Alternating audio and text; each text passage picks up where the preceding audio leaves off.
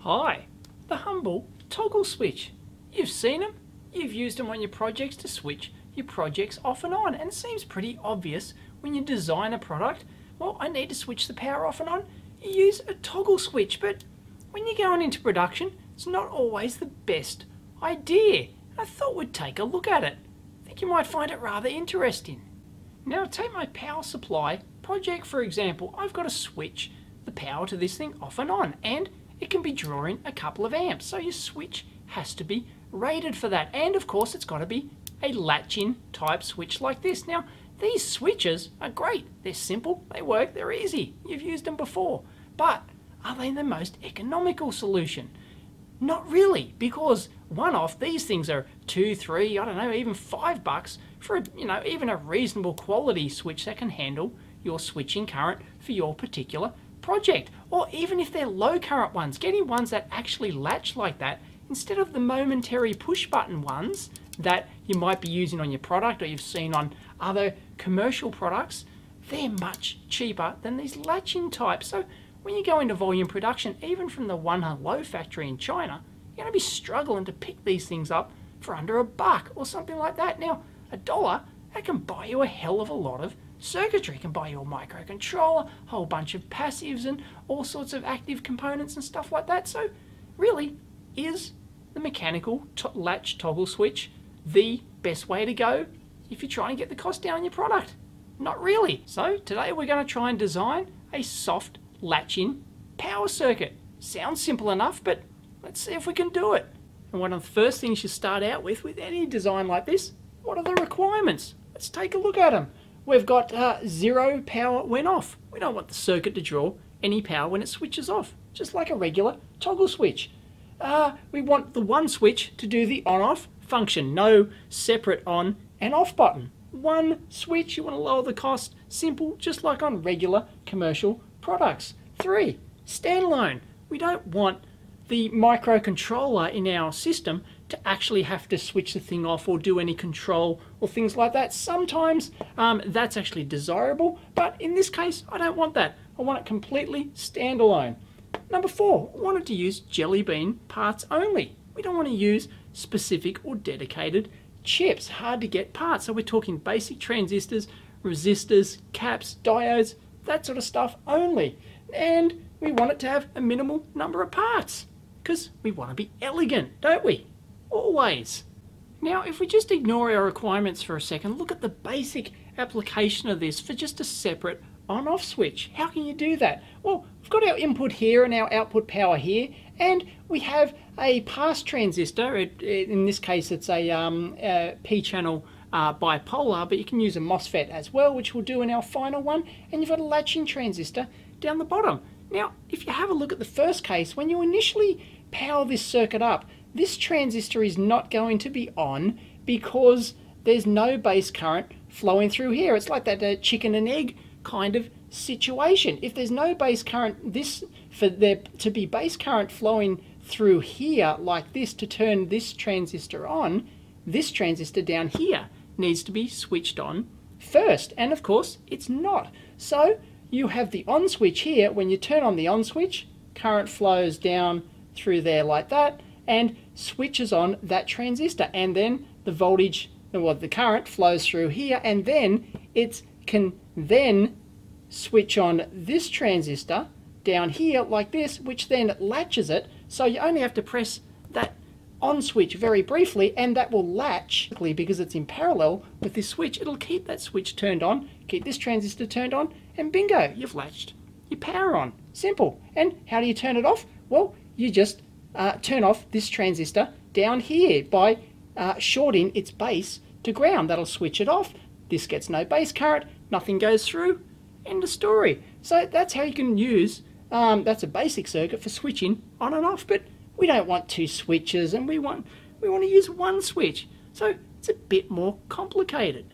So what we're going to do for starters is to replace our bipolar transistor with a P-channel MOSFET. Works exactly the same, except it's got lower on resistance. They're just nicer, more readily available. So we're going to use a MOSFET, but you could still use a bipolar transistor if you really wanted to. And because it's a MOSFET, you don't want the gate here flapping in the breeze around like that. bad idea. So we're just going to tie it to the input here, so it just keeps the gate of the transistor stable when it's switched off. And we've got our same NPN bipolar transistor down here, and it works exactly the same. It latches the same way. We could put our on switch across here and our off switch across here, and it would work. But we want the one switch to toggle off and on. We're going to add some extra stuff over here. We'll start out with a basic understanding of what we want this one toggle switch to do, and I've just diagrammatically drawn it as two separate switches here, just for starters. If we've got our on switch, the base of this transistor, we need to switch this transistor on somehow. So you'd have a pull-up resistor back to the input here. So the input voltage is always there. When you hit this switch, you want this transistor to turn on, the latch thing will happen, and everything's sweet. And then you want this same node, because effectively these two nodes here, you want them to switch between one and the other, or toggle between one and the other. So when the circuit, the soft latch circuit, is off, you want this point here in your circuit to be, if our switch is on this base here, we want it to be high to the input. And then once this thing switches on, we want this thing to go low like this, so that then we can short out the base to ground, switch it off. How are we going to do it? So what I've done here is I've left our imaginary green circuit there in place, and I've drawn in the new real black circuit here to replace these two switches with this one switch. And it's doing exactly the same thing I said before. When this pass transistor is off, the circuit's off, and you want to switch it on, you want this one switch to act as the on switch. Here's this resistor up here pulled high to the input like that. So if the circuit's off and you want to switch it on by pressing the button, then current will flow through this resistor, through the switch, through the base of this transistor, latching it on, and Bob's your uncle. And then what happens is this transistor down here will switch on and then pull this point here to ground. So now you can see that that's what we wanted before. We wanted this point to toggle from high to low when it's switched on, and that's exactly what it's going to do. Toggle from high to low, and then, assuming your circuit's been working for a while, it's been switched on, and this, you want to use the same button to switch it off, then this is pulled to ground. This point here is effectively grounded like that. So when you press it, it shorts out the base and switches the whole thing off. Bingo! You've got some basic on-off functionality with a single switch. I love it. But I know what you're saying. Dave, this is analog circuitry. Operates really, really fast. And a button press is really, really slow because it's human. Well, unless you're a superhero, if you press, you're going to hold down, effectively hold down this button, ignoring switch bounce and things like that. You're going to hold it down for 100 milliseconds, quarter of a second, something like that, even if you press it really quick. So this thing is actually going to oscillate off and on, off and on, off and on. You don't want that. We're going to have to slow it down. How can we do that? Easy. We'll add a capacitor in here to ground. That should do the trick. So let's take a closer look at that. I have taken out the imaginary green stuff, and this is our real final circuit that I think's going to do the trick, or it should do, in theory. Now, it works exactly the same as before. When you push this switch, if the circuit's off, this transistor's off, you push this switch, it switches this base current on, latches this, and you supply power to your circuit. And now this capacitor here starts out at 0, and it starts to charge up in voltage based on the RC time constant plus the base current flow through there, because this is an NPN bipolar transistor. There's going to be some base current flowing in there as well. But anyway, that will charge that capacitor up, so it won't immediately switch back off, because this point will still be high. It'll still be high for, I don't know, depending on the RC time constant, you might point 0.5 seconds or something like that you want this point to be high. And then once it reaches a threshold voltage of the transistor, it will switch the transistor on and pull that to ground. And if you're still holding down that switch after this transistor switches on, well, it's going to oscillate exactly like before. But assuming you can push it quicker than half a second or a second, whatever your time constant is, then this transistor will be fully on, and then this the functionality of this switch changes from an on button to an off button. I love it. So I've gone and put some real values in here. 100k pull up, 100k pull up for the bass here. It's relatively high, but stick with me, and we've got 100k here, and we've got a 1 meg and a 22 mic here. Should roughly do the trick. I think we need to build this up, but I think this circuit, because we're using BJTs here, could be a bit critical in terms of getting the ratio between, because this value needs to be high unless you've got a massive cap here. You've only got a very small amount of base current. This resistor has to be high, and there's going to be a balance between these values. So could be a little bit tricky unless you went to MOSFETs, but I'm going to try and build this up with BJTs and a MOSFET pass transistor up here. See how it goes. Breadboard time. And here's my circuit build up on the breadboard. For my MOSFET here, I've got an IRF 9110. That won't be the final one I use in my circuit, but that's what I had to hand, so I'm going to use one of those. Basically, I want this to operate from a very low voltage, a single lithium-ion cell, so 4.2 volts maximum, down to 3 volts or something like that. So you really need to pick a MOSFET with a very low VGS that has a particular, the maximum on resistance you want for a certain low VGS voltage. So you can't just use anyone off the shelf if you're picking, like if you need a low voltage supply, like we're using for my power supply, for example. And I'm just using transistors, 2N3904, bog standard stuff. I'm using a 47 mic cap. I didn't have a 22 to hand, so let's give it a go. Let's switch this thing on, and bingo, there it is. It automatically switches on, and I press the button and it switches off. Press the button, switches on. Too easy.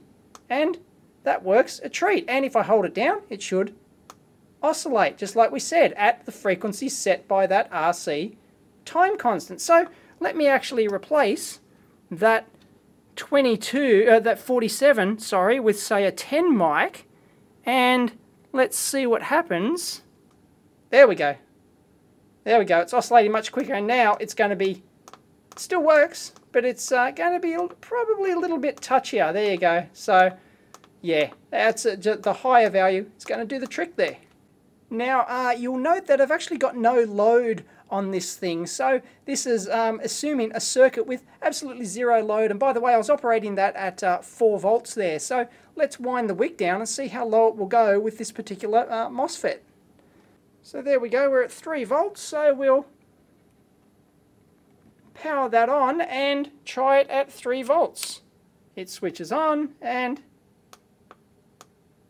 it switches off. It requires me to hold down the switch for a bit longer. That's the thing, it'll miss. If I press that off button really quick, it'll actually miss that. I need to hold it down for a bit more, for a bit longer than I do to switch it on. I can do a really quick on, but I can't do a quick off. There you go. You could actually call that a feature. And let's have a look at the output voltage on the scope here. That's 500 millivolts per division. So we're getting our 3 volts out there, or just under. And if we switch it off, look, the output voltage doesn't actually go to ground. It's at 500 millivolts. Now I'm measuring the output with the meter there, and you'll notice that it's dropping. So that is the capacitor charged up to the base emitter voltage of the transistor that it's on, and then it's discharging through the extra resistors there. So that will actually eventually get down to ground. That's because there is no load. And of course that makes perfect sense, because when you switch this off, this capacitor is charged up to the base emitter voltage up here. So the only place when when you press the button and you actually switch this transistor off here, the voltage up here goes to it switches off. So it's got a discharge through these resistors here, and that's what's causing it to stay on. But you'll find that if we stick a load on here, say 10k or something like that, it should just vanish and go to 0 instantly. But that's the disadvantage of this circuit with no load, or a very light load. And we'll try that again with our 10K load. Let's switch it on and switch it off. Bang, right down to 0, no problems. Let's set our trigger point in the middle there and capture that, switching off to see if it switches off cleanly. Yep, not a problem whatsoever. And we might as well capture that switching on as well. So let's go, bang. There it is, no problems at all. And one small note, just remember these MOSFETs have a built-in parasitic reverse diode like that, in case that matters in your circuit. And if you remember, one of our requirements for the circuit was that it actually takes 0 power when it's off. Does it? Yep, it does. There we go. It's eventually going to go down to practically 0 microamps. There you go. It draws naff all. Half a bee's dick. So there you have it. I think that's probably the simplest discrete standalone soft latch power switch you could possibly do. I could be wrong, but I'm going to claim that, damn it. Why not? Uses all jelly bean parts, 2 NPN transistors. It doesn't use NPN and PNP like some of the other solutions I've seen. The best solution I've seen before this is a 3 transistor one plus the MOSFET as well. And, well, it seems to work reasonably well. There are other solutions, I'm sure, but I rather like this one. It's kind of neat. We could probably do it differently using MOSFETs if we wanted to, but I'm using bipolar transistors here, and this is a standalone one. There are other ways you can do these sort of things where you can switch them off using a microcontroller, like if you've got an automated, if you want your software to be able to switch off the unit to go into power save mode after a certain amount of time. Well, that's a different thing again, but this is just a standalone circuit using one very low cost momentary push button switch, and I love it. Is it the simplest solution possible?